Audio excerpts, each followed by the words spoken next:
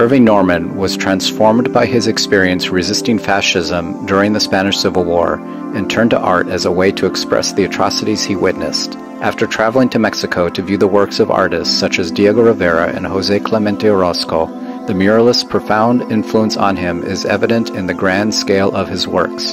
But Norman was also known for his attention to detail and the human condition, which derived from his study and appreciation of the social realists and surrealists of the day. The palace shows a giant structure built upon the mangled bodies of the masses to house just one corpulent being. From a distance, the palace appears to be a thing of beauty, with its rich colors and tapestries, but Norman's details show the underlying ugliness. Corpses are impaled on the battlements, and hundreds of identical, emaciated figures are crammed into prisons that make up the foundation of this edifice.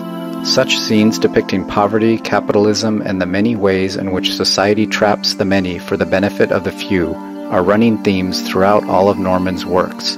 The messages in his art were also cornerstones by which he lived, eschewing the commercially viable, artistic trends and even private patronage.